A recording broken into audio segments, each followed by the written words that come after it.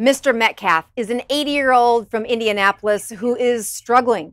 He's regretful that his health isn't better. It looked terrible. I figured if I make it through this video alive, I'll be all right.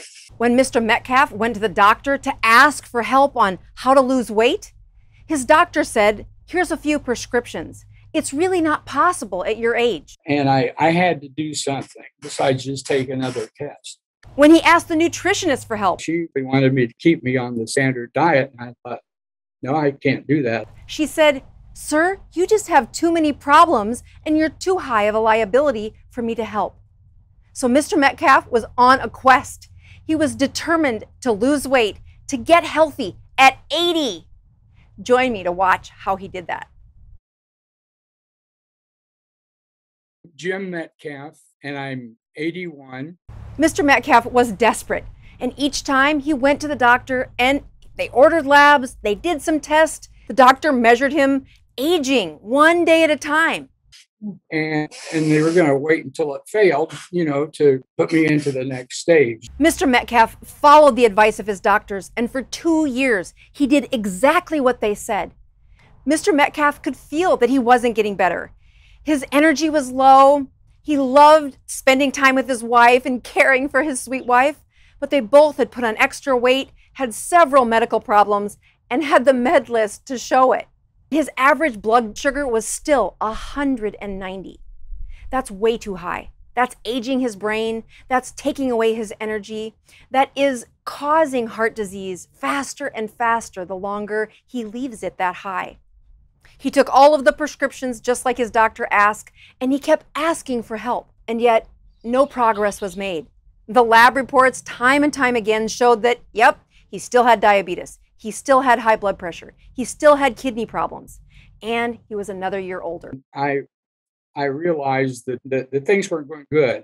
So after 2 years of not doing well, of struggling to find answers that worked, Mr. Metcalfe said, "I'm going to go on that ketogenic diet." I had watched your show for a while, and I thought people like you are struggling to convince others that this won't kill you.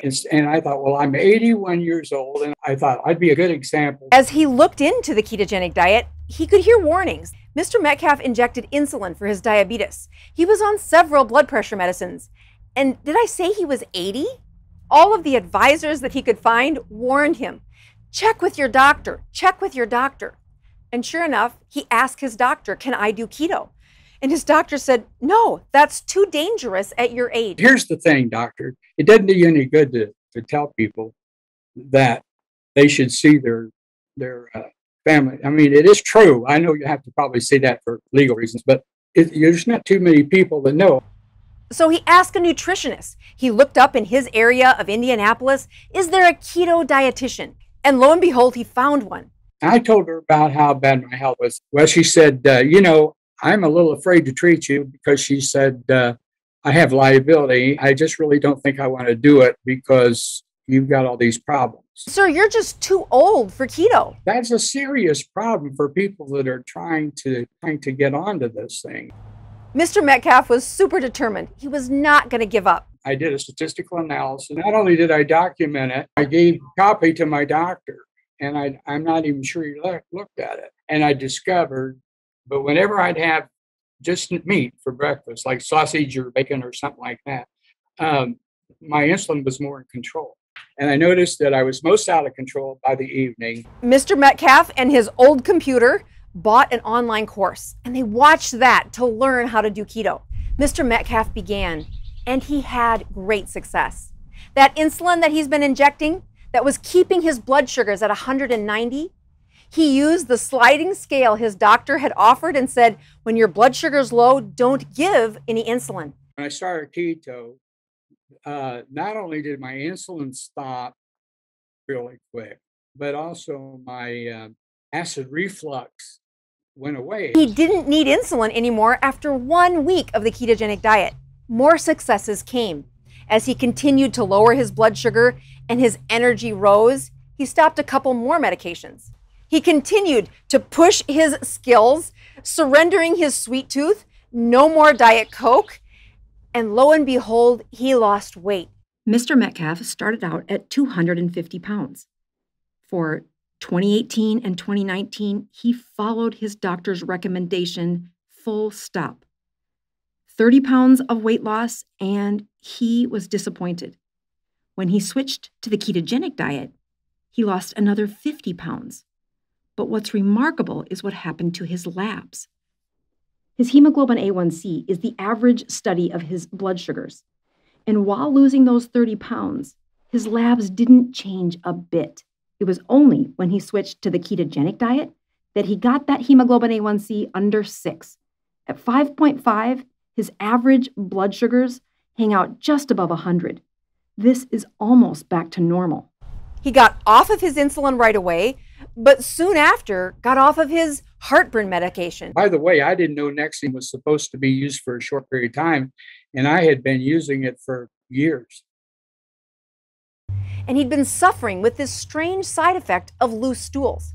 He'd had a colonoscopy, he'd had multiple tests, and he kept asking his doctor, what else could we do about these strange loose stools? The doctor said, well, I want you to have another colonoscopy. And I had just had one, the previous period. He said, it could be a medicine. It could be your Nexium.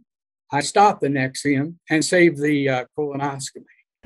He found that not only was the side effect that he was struggling with from that medication gone, but his heartburn didn't return. I haven't even thought about it since then for about over a year and a half. I've got leftover Nexium in my medicine chest.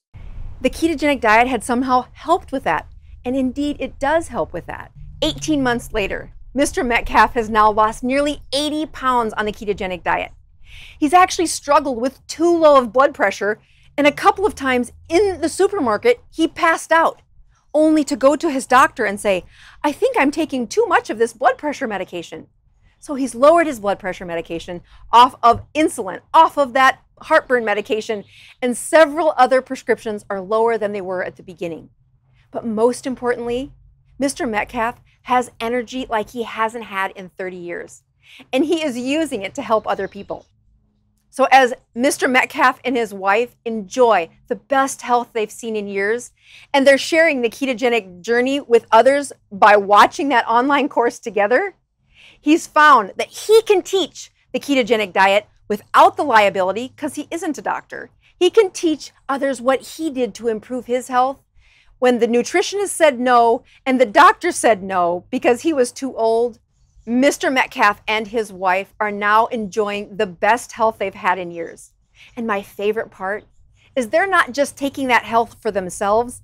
They've used that online course to show others in their elderly complex how they lost the weight, how they've restored their energy, and how they've stopped some of those medications that they were asking their doctor to teach them. Get me off of these. I don't feel as well. Mr. Metcalfe, you and your wife win. You have restored energy and you're sharing it with others. If you want to learn how to help your immune system even in your 80s using the ketogenic diet, click here. I'll show you how white blood cells can reverse in age.